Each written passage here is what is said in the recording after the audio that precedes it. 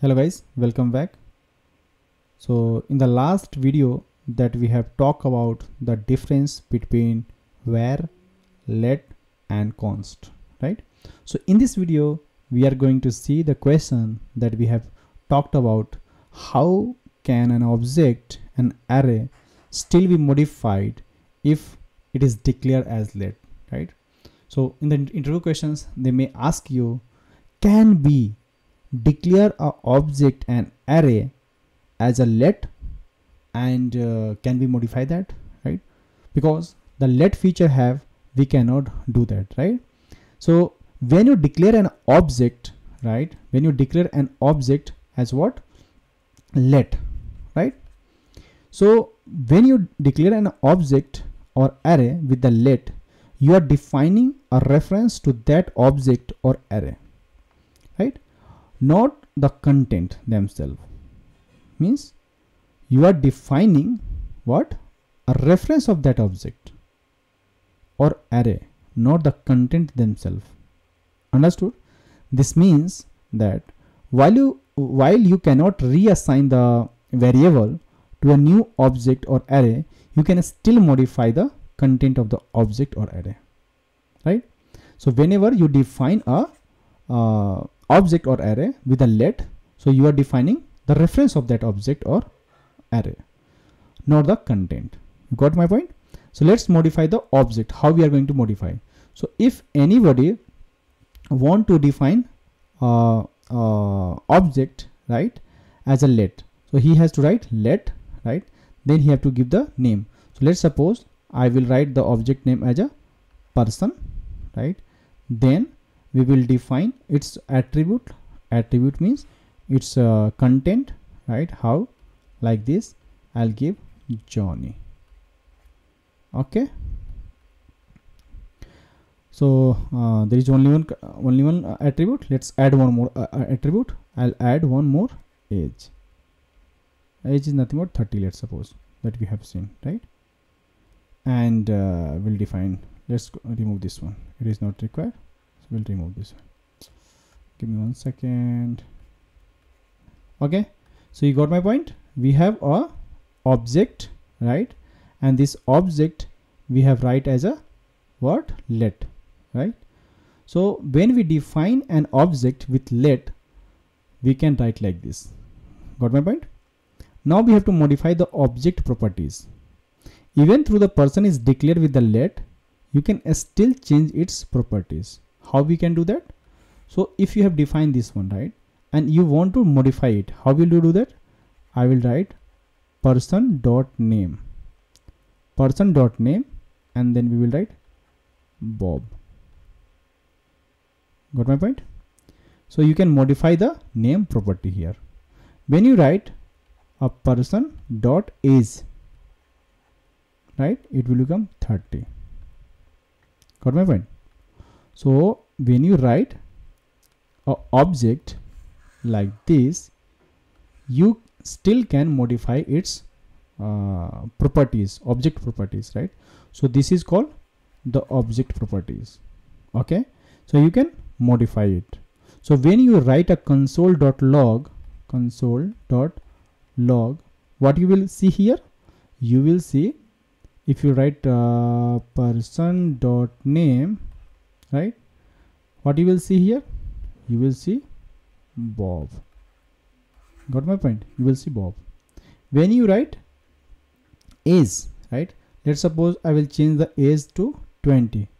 What you will see the age? 20. Console.log, then person.age, right? You will see. If you want to add one more properties to the object, what you have to write? You will write, let's suppose I'm going to write here, right, let's say person dot, what do you want to add a property? Let's suppose I'll add its job. So in the job I will write what? Engineer. Okay, so I will write engineer.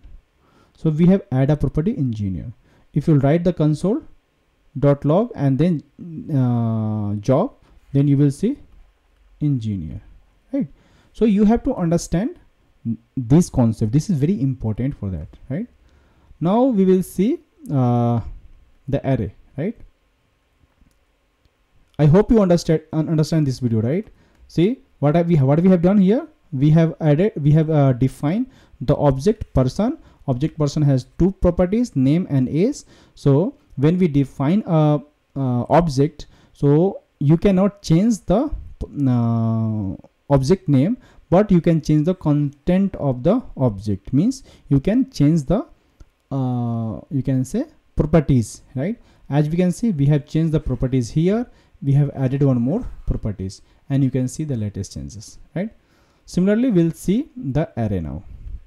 So let's understand the array. So when we define an array with a let, we will write a let, then we will define its name. Let's suppose numbers, and then I will add value 1, 2, and 3. Gotcha? Okay. Then when we define a array with a let, we have to write a let keyword, right? Now we have to modify the array element, and you can change the individual elements of the array. How will you do that?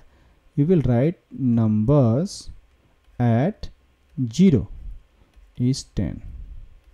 So now we are going to modify it, right?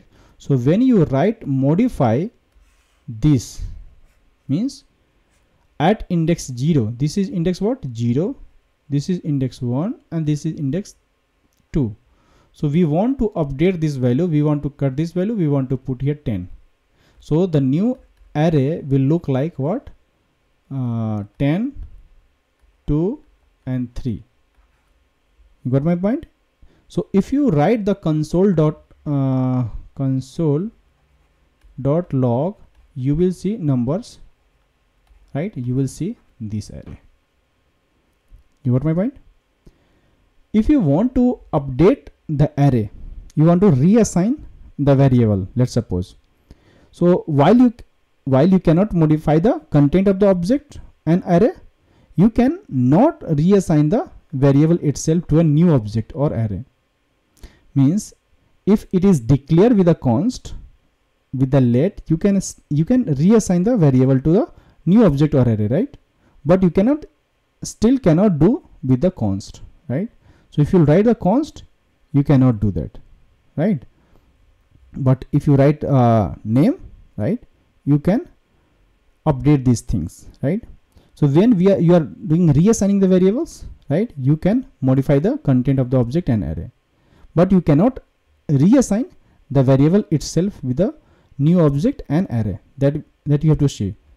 You cannot do reassignment, right? You cannot do that. This part you cannot change. You can only change this part. You can change. Got my point?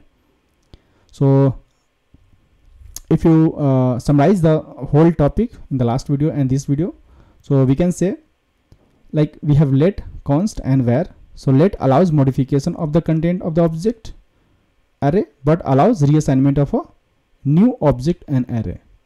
But in the constant, when we use const, it prevents reassignment of the variable, but allows modification of the content of the object and array. So this is the major difference between, you can say, var and let. You cannot redefine, right, or reassign the value, right, in the let, but you can do in the var. So thank you guys. Thank you for watching this video. I will see you in the next lecture. Thank you for watching this video.